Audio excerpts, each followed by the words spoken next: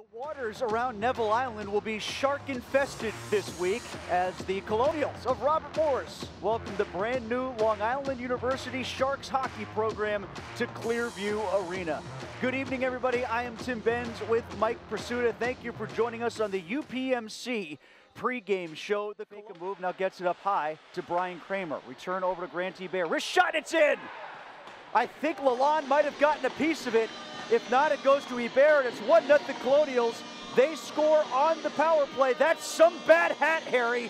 It's 1-0 RMU. Yeah, I think you're right. I think Lalonde got a piece of that. Kramer just finding Ebert on the half wall, and Ebert getting it to the net. Re-entered by Long Island University from Aaron White.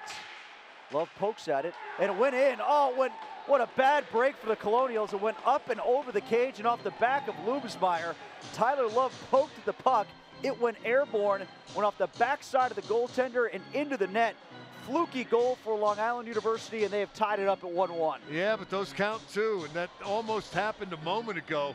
I don't know if LIU went to school on that shot a few moments ago that was rocketed off the back wall and almost bounced back over the net in similar fashion, but the earlier 5 shorthanded goals against and almost another opportunity. Lalonde, Ebert, score! 2-1 just after the power play ends. They reversed what happened on the first goal. It was Ebert with the shot, Lalonde the tip. Now Lalonde gives it to Ebert, and the Colonials retake the lead. Show me the tank. Colonials back in front. McKellion comes down the wall. He's got it outside the circle. Adamo comes out high to take his spot. Wrap around from McKellion. Shot and a score from Lalonde. It's his 3rd point of the night. Do you want a pretzel? I'll drink to your leg as it goes in from Lalonde. You know, Nick Lalonde, Tim, working hard throughout that entire sequence.